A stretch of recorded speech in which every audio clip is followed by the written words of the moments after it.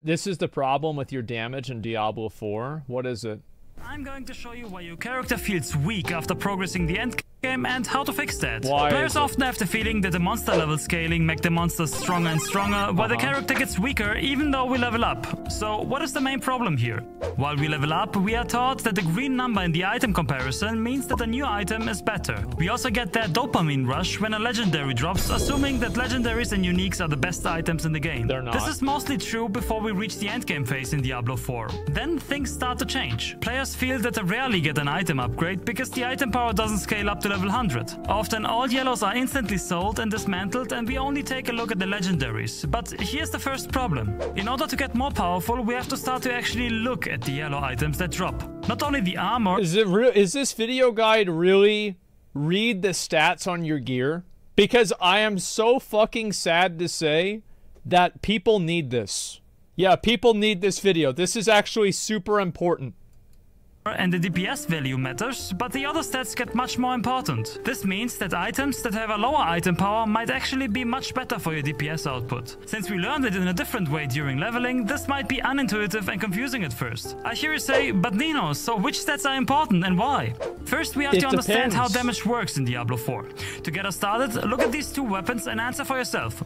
Which one's better? What the fuck? I mean, this one's better. It's obviously better.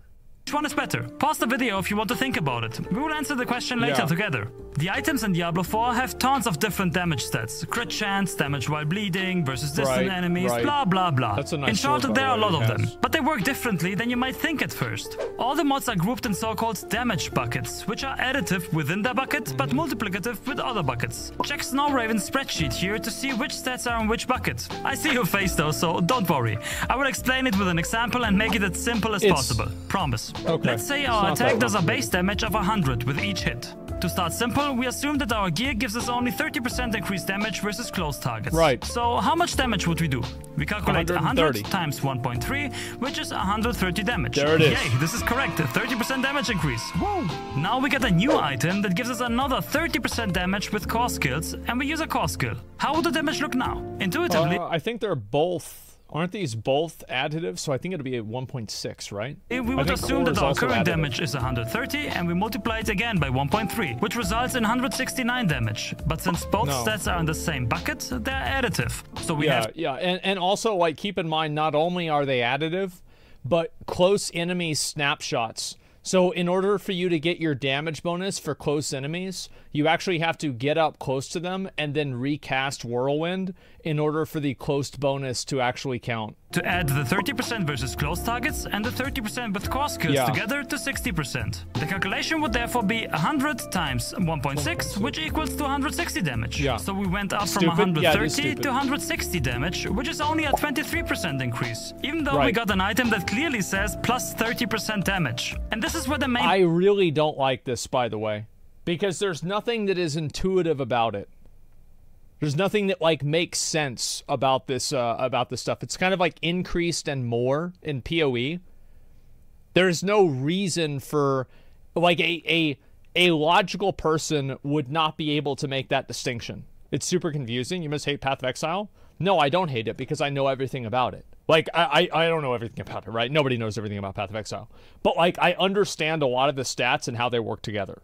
Problem lies. The more we stack stats from the same damage bucket, the less we get overall. If you already have 200% from one bucket and get an item with another 50%, your actual damage only increases by 16.67%. The diminishing returns are pretty heavy. Now let's take a look at our last example that explains why a low damage weapon might be better than a higher one. Here we have a weapon that does 100 damage per hit and one with only 90 damage. This is 10% lower weapon damage, which is pretty big. The 90 damage weapon has 50% core skill damage, 50% crit damage, and 50% vulnerable damage. And also crit damage scales differently because of critical strike chance. So if you have a high critical strike chance, that modifies the effectiveness of critical strike damage. Like, whereas, like, so like, critical strike damage has, like, a varying value, whereas, like, core skill damage is 30% no matter what. Close damage is 30% no matter what. Bleeding damage is 30% no matter what. You know, assuming they're bleeding. While the 100 damage... No shit? Bro, you say no shit, but, like, this is actually... Like, people don't fucking know this stuff. It sounds so dumb, but they actually have no idea.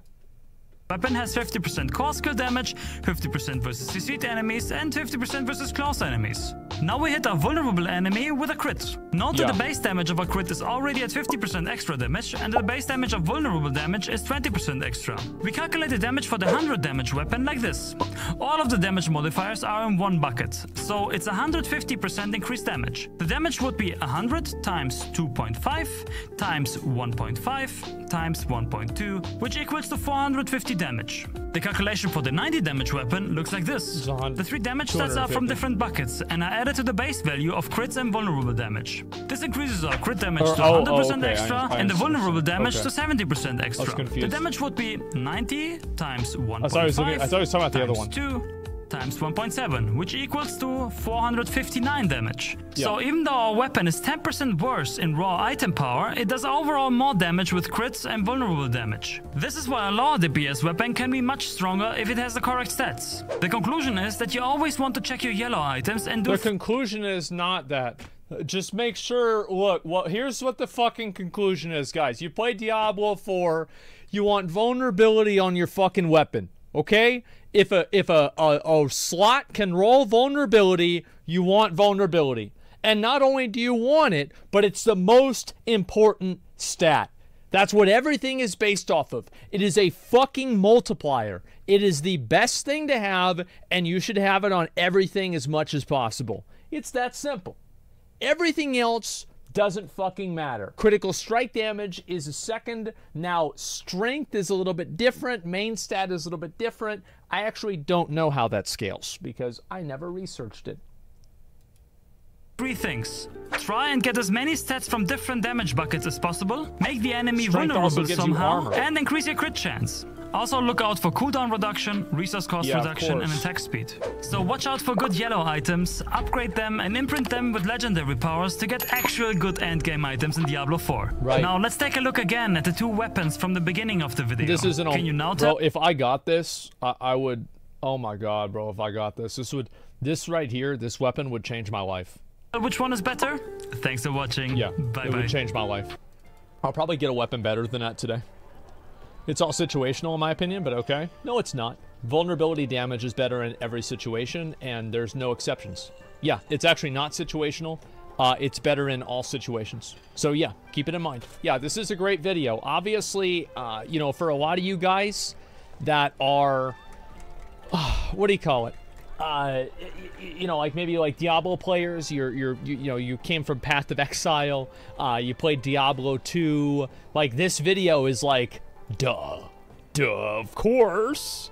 But I think for a lot of people that haven't, this is probably going to be really useful for you. And, you know, I'm glad I was able to show it because this is incredibly useful for people, especially new players and people that aren't used to the game.